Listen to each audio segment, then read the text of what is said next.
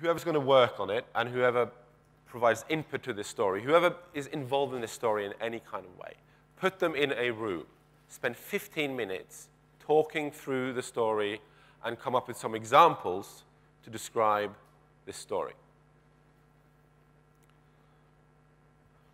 And when you do that, some amazing things will happen. Well, first you create those examples that will come out of it. But the next thing you'll discover is, with these examples, you'll start to notice that the business rules around this story become clearer. Well, maybe some of them are already defined, but you will discover new ones. You will realize that the ones that you already knew about were ambiguous or unclear or contradictory. But as soon as you start talking about concrete examples, people can visualize it. People can see where it's inconsistent. The other thing that you come out of these meetings is questions. Every now and then, the developer will ask the product owner about something, and the product owner goes, that's a really good question. I don't know. Let me try and find out. And then you can just park it. What you've just done is to promote an unknown unknown to a known unknown that the BA or the product owner or the domain expert or whoever it is can go back and analyze and find out about before you start writing the defective code. So I said 15 minutes because it's important to keep these meetings really fast and really frequent. You want to have a 15-minute meeting for every story like this. So don't try and solve the problem or get an answer to the question. Just write it down. Another thing that happens is that you can create smaller stories. Now, tomorrow in my workshop, we're going to do this. So I'll show you some techniques about how you can come up with more examples for a story. But one thing that happens is, for some stories, you'll get a lot of examples. Or for some stories, you'll realize that, there are so many different rules. And when you see that there's lots of examples and lots of rules, well, that's an indication that this is a big story. You can break it up into smaller chunks. And it's much easier for the product owner to realize the magnitude of what they're asking for when they can actually experience firsthand through a conversation that there are so many different paths here, so many different examples. We have to break this up. So stop breaking your stuff up by tasks, user interface, domain, layer, persistence. Break them up in examples, which are more like vertical slices, which is just like, this is one path through this story. This is another one. But perhaps the most important thing that you get out of this meeting is not even any of these. It's that you get a shared understanding between everyone on the team. And some people have told me that, this actually has some amazing effects. It helps people create empathy. It helps people be more empathetic. When things go wrong, which they always do, even if you do 3 Amigos meetings, it's harder to blame one another because everybody was in the same room and gave their best shot. So if you have a problem with blame in your organization, this is a great tool to just get rid of that toxic culture.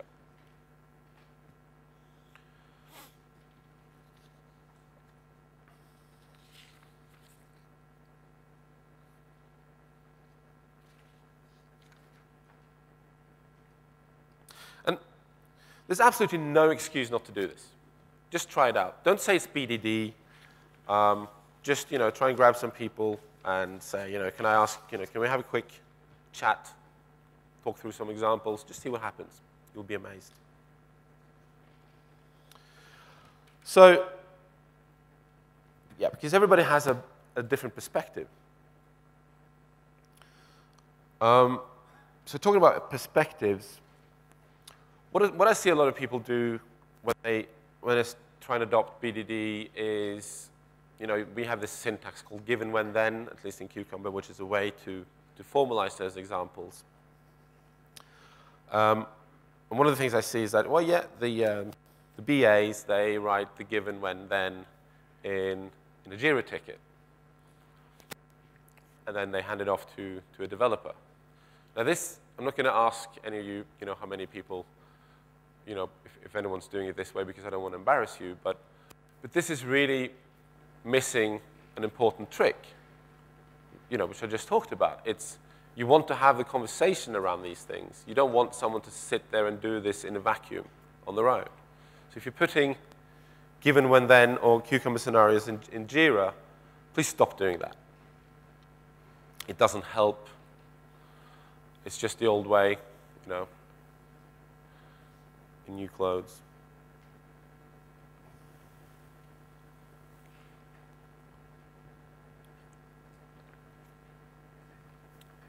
So I've been talking about concrete examples. Do you know what I mean by a concrete example? Do I need to get meta and give you an example of a concrete example? Fair enough. So think about the last time you used a piece of software, maybe on your phone, on your laptop, right? Who wants to give me an example? How about you? Last time you used a piece of software on your phone, what was it?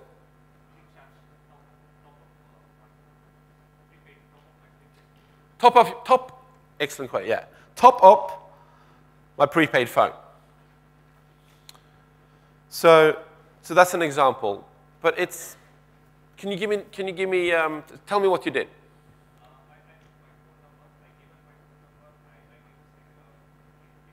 Yeah. You put your phone number. Where did you put your phone number? Into your phone? Doesn't you? So you went to a website. You entered your phone number. And then what happened? How much money you want to charge for? Yeah. Expected outcome is that I get a SMS to my phone saying this much it's been recharged. Right. And then you expect to get an SMS sent to your phone with a confirmation that you've charged it. So that's a concrete example. But you can make it even more concrete, right? You can say, well, what's your number? Because that might be relevant. I've got a UK number. What happens if I put my number in? Maybe the amount is relevant. Maybe something different happens if you use a different amount. So concrete examples is just small little, it's just little stories like this. And when I say story, I don't mean story in the sense of Scrum. I mean story in the sense of telling a story. With real people, real values, real places, that helps people visualize it. And the great thing about concrete example is that everybody understands them. Everybody. It's not technical. This is about how users are interacting with your software. Everybody can provide feedback. And everybody has a different perspective. So you will talk about it until you agree what it is. And the great thing about this is that it's rooted in the problem domain.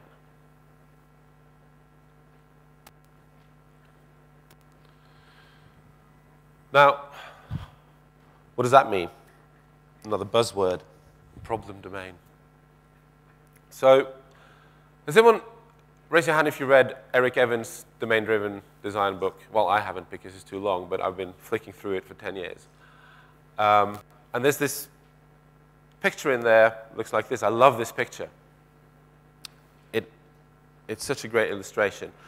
When you write software, there's two domains. There's the problem domain, which is where the users are and and the businesses and the patients and the contracts and the futures and the options and all of these real world people and things. And then you have a problem that hopefully we're going to solve with a software. And then there is the solution domain, which is where people like me operate most of the time, where we have our MongoDBs and our JavaScripts and our database tables and our classes and methods and so on. But one of the problems, and I'm sure you've all experienced this, one big problem on project is this communication problem.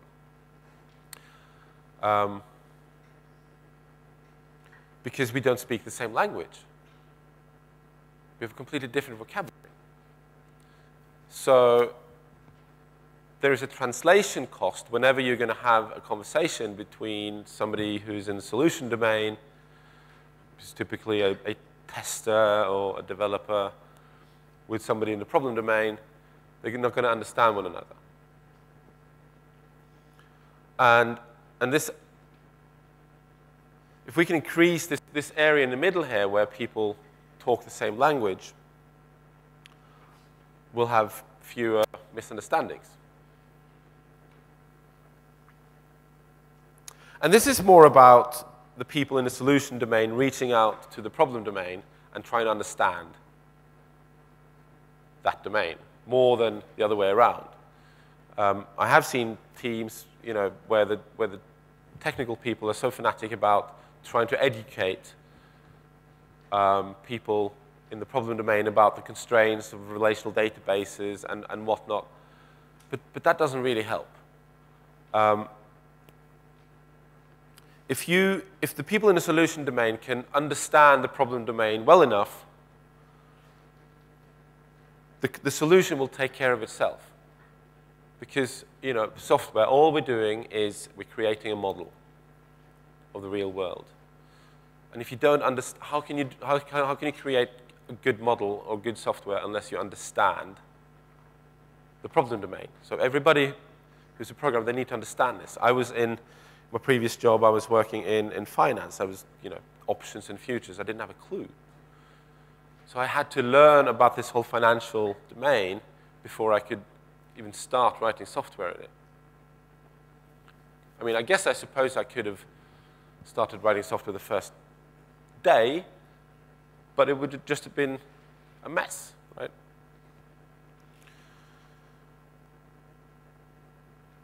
So if you model the problem well enough, the solution will take care of itself.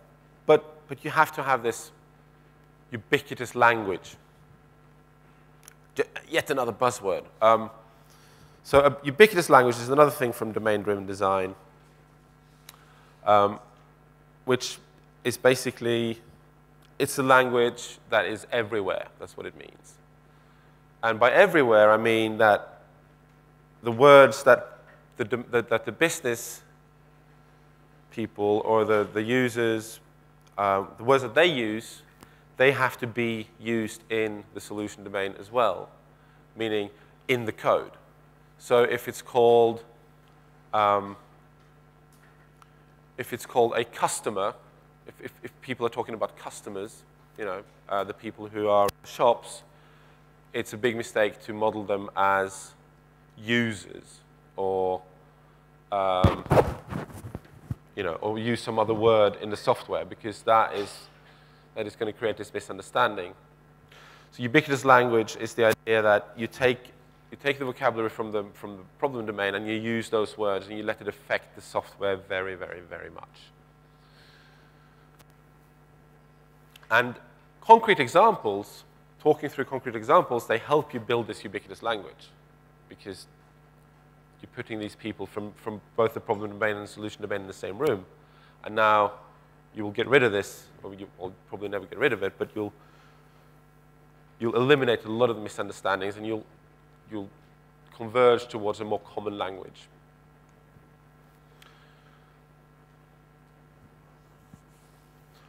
Another thing is, these concrete examples, they can provide a shared source of truth.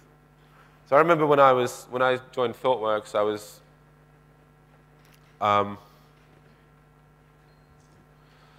was introduced to extreme programming, and I came from waterfall, and this was quite liberating because in extreme programming there's no documentation.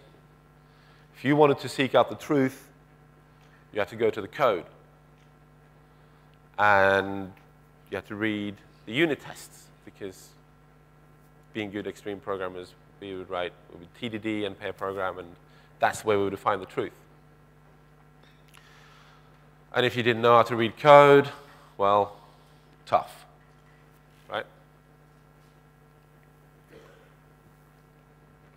That's so unfair. That's mean.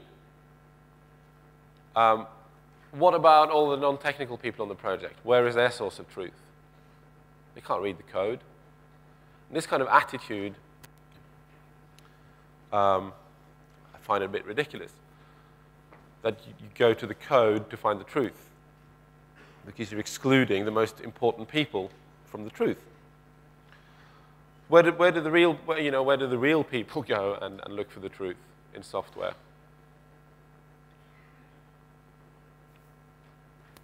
Do they go to the requirement specification? No, that's out of date. Do they go to the documentation? It's out of date. They go to the software. They open the app. They start poking around. So we have two different truths. We have the external description of, or the thing itself, and then you have the way it is on the inside. But with examples, you can converge this into one thing. The examples, they are one source of truth, because, as I'll show you tomorrow, if you come to my workshop, we can turn them into automated tests. Concrete examples, they help you to split stories into small pieces, which is really, really important for predictability. In order to be able to have any level of predictability, you need to work in small chunks. And if you create examples, you will quickly see whether a story is too big and needs to be split up, or whether you can just work on it as is. But in most cases, you will find that you can split them up.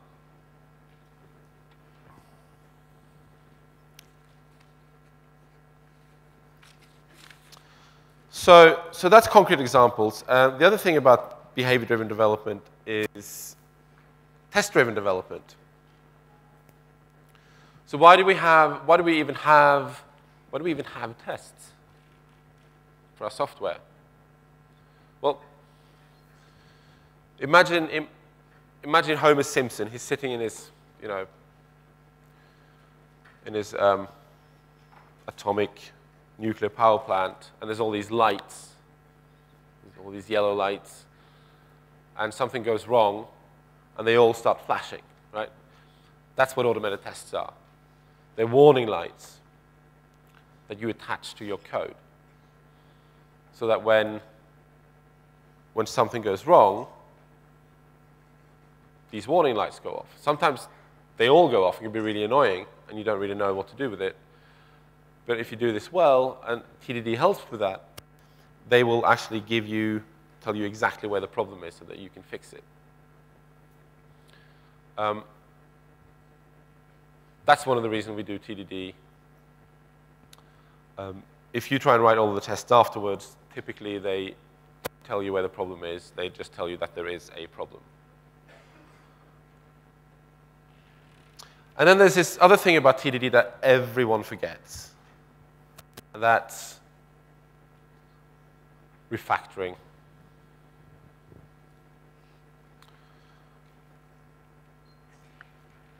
So with TDD, right, the cycle is you write a failing test, you watch it fail, you write just enough code to make it pass, and then you write another test, right? No, you refactor, and then you write another test. But people don't do refactoring. or at least a lot of the teams that I visit don't do it, for many different reasons. Some people need permission to do refactoring. They have to go and ask their manager if they can do some refactoring. Or some teams, they do refactoring sprints, 2 weeks of refactoring. They plan it ahead and stuff. We're going to do refactoring in a sprint. Or they don't, right? They just don't. And I think one of the reasons people don't do refactoring is that they don't know what it is. They don't really see the benefit. If you go back to this problem domain, solution domain thing, this word, where does that belong? It's in the solution domain, right? It's technical lingo. But does that mean that it doesn't have value to the people in the problem domain? Does refactoring have value to the people in the problem domain? Yeah, of course it does. This is what's going to keep the product alive as time goes by. This is what's going to make it possible to actually maintain and fix bugs and evolve this product. If you don't do refactoring, it's going to die. A horrible and slow death. So it has value to the people in the problem domain, but people don't do it because it's not well understood what it is. So I think we need a new word for it. So I have a metaphor for this. Imagine you're in a kitchen like this. And the programmers and testers, they are the chefs. And the BAs, they are the waiters, taking the orders from the customers sitting in the restaurant. And the kitchen is the code base. So imagine what this kitchen looks like. Does it look like this? Or does it look like this? This is the kitchen that most programmers work in. It's messy. Baking food here is slow. The food we make here is bad. It can make you sick. The chefs will walk in here and they will trip over and hurt themselves, and get dirty. If you want to be agile, you can't have a kitchen like this. You need to clean up. So a much better word for refactoring is cleaning up.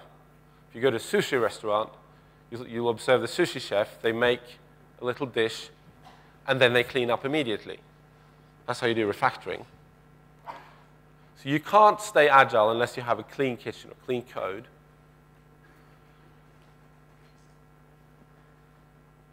And you can't have clean code unless you do refactoring. And you can't refactor unless you have good automated tests.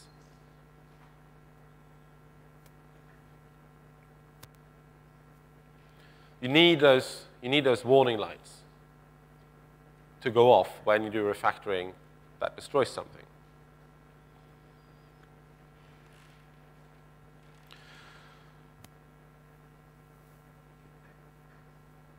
So TDD will eventually slow you down, right? Because you build lots of tests. And you have to start listening to those tests. When they get slow, that's a clue for you that you shouldn't try and parallelize it and run it on lots of different machines. That's a clue to you that you need to change your architecture, to make it more modular, to migrate from a monolith to microservices, perhaps. But you have to listen to those tests, because you run them, and you have to keep them fast. So to sum up, if you want to succeed with Agile, there are no shortcuts. You have to have excellent communication in your team. You have to talk to one another. Try those discovery workshops for stories. And you have to have excellent code. If you don't have this, you can forget about Agile.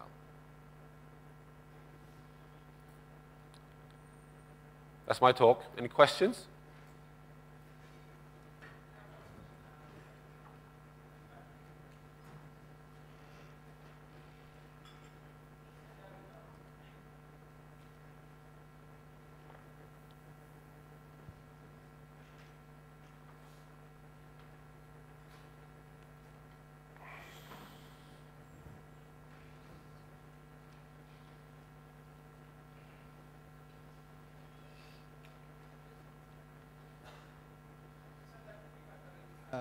Would be effective if we have only good automation code. So what I felt is, at least what we are doing is, automation code mainly focuses on the functionality. So refactoring is something like which won't impact the functionality. So even the functionality is fine, there will be some refactoring work will be there in the backlog that we often deprioritize and say that we'll take it up in the next sprint or next release, like that. As long as the functionality is not broken, refactoring is not a high priority case. So in such cases, how would automation be helpful? Sorry, I didn't catch it. What was the question? No, I said refactoring is more effective, or automation code will be more effective to refactor the actual code, automation tests. So if we have good automation tests, then refactoring will be done easier. That's what I got it. So, but what I think is automation code focuses morely on the functionality. And if there is no break in functionality, how would automation code be helpful for taking up a refactoring story? Okay, so your question is how does automation code help for refactoring? Yeah, basically it comes. So refactoring is, all it means is to change the internal structure of a program without changing its external behavior. And an automated test makes assumptions about the behavior, right? It observes the behavior, and if the behavior is not what it is expected to do, then the test will fail and you'll have one of those warning lamps go off, right? So how does it help? Well, if you do a refactoring and accidentally change the behavior while you're cleaning up, the test will tell you, and then you can fix it. But if you don't have those tests, you can't refactor safely because you don't know if you broke anything. And then people will stop refactoring, and you'll end up with a code base like this. Not immediately. It'll take you 6 months. It'll start out like this, but it happens over time. It's like boiling a frog. Have you ever tried to boil a frog? I haven't, but I've heard it said that if you drop it in cold water and just turn up the heat, they'll just die. They don't notice it. If you drop it in boiling water, it'll jump out. So if you stop refactoring, you won't notice that your code is deteriorating, and you need the tests to be able to clean up. Yeah, actually that's what is happening in our case. Like whenever we talk about a refactoring story, and the next question comes up is like, is it creating any problem now? Is the existing feature or something is broken? So why should we take it up? Because we have higher priority stories. Yeah. So more often than not, it is going at going back to the backlog. Thank you. Can I ask the next question? So in our company, we are writing a lot of specification using Gherkin, and tons of it, and it's really good. It is creating conversations, and we have very good specifications and examples, and all the good things are happening that you just said. Mm-hmm.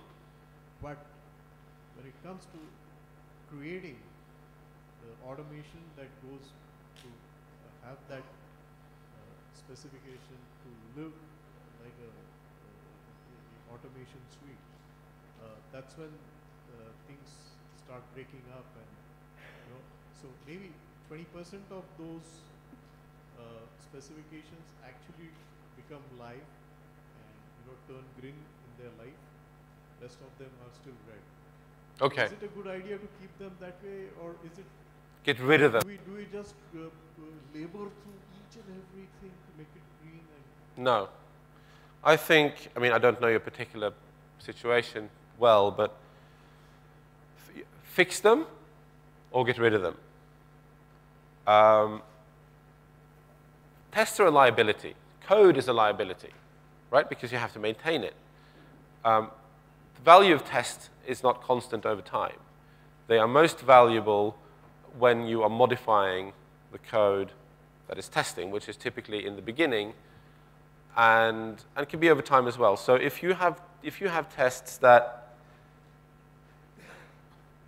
never pass, well, they provide no value. So you can throw them away. It's not that. I think my question is, these tests are not passing not because they're not passing. If you run those manually, they will pass, but the automation that goes behind those tests is not yet done. That's the reason why. So do we labor through automating each and every, because there's so much of specification that we are overwhelmed in terms of automation. Yeah. Well, I mean, if your tests are never green, how are you going to notice if you have two kinds of tests? You have the important ones that are green and the ones that we've given up worrying about that are red. How are you going to notice if one of the important ones start failing? It's just another red among the 120 other red ones. You're not going to notice. So they're no longer warning lights. They will not cause anyone to react. If your tests are always green and you have one going off, you can be sure that people will actually do something about it. But I would wager that in your case, one of the tests goes red, nobody cares. So they don't really serve much of a purpose, I think. I would stop running. I would either fix to stop running the red ones, and try and introduce a culture where tests should always be green, and you stop everything if something goes red. From now on, right? You can turn the page and you can start over, and you can maybe keep those old ones just for documentation, but they're only dragging you down at this point.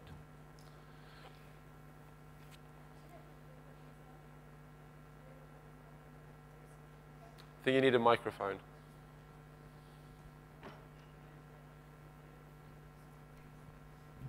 Actually, we have the automated test. I'm not sure whether here how many of them knows the fixtures or JTF test.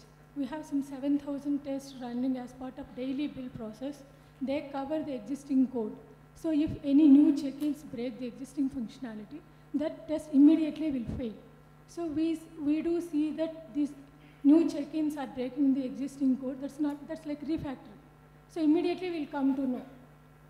So this this advantage of having the automated test as like warning signs to catch the new check-ins, like if they are breaking any builds or if they are, it's not like good code, something like that. If it is breaking any existing functionality. Through the JTFs, we will see the code coverage also. So just I'm stressing that having the automated test is like warning sign exactly. Thank you. Yeah? Right, last question.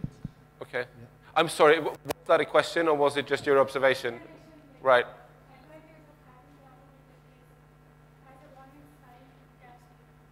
Yeah, no, I agree. Another Hi. question regarding the source of truth when we were. Yeah, the source of truth. The source of truth, when you say. We also have a similar kind of situation where the product doesn't have a good requirement or a specification. And then when we have to do a major refactoring, we have to look into the code. So obviously it's the development team who are well aware of the code, goes and digs into it.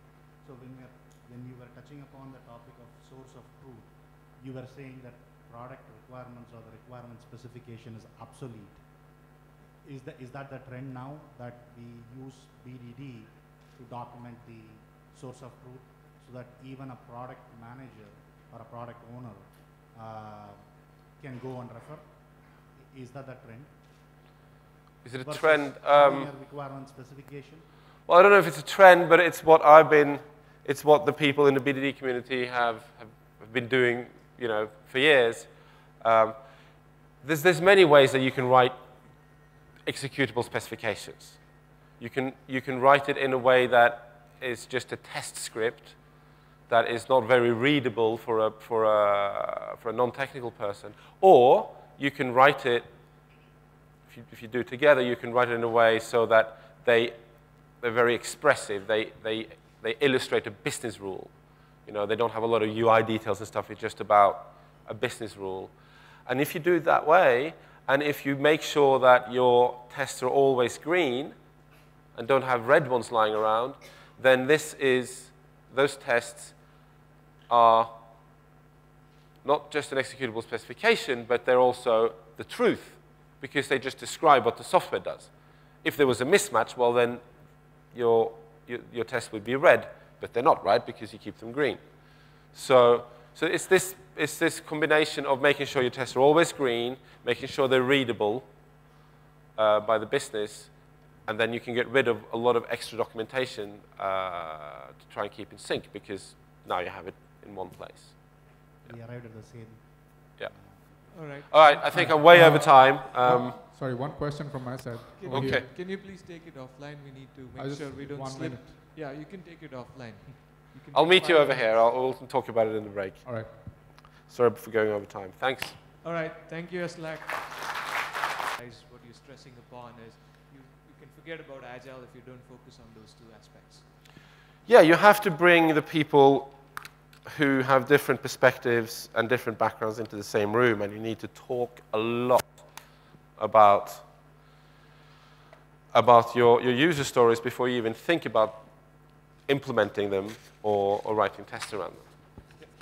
Absolutely. Thank you.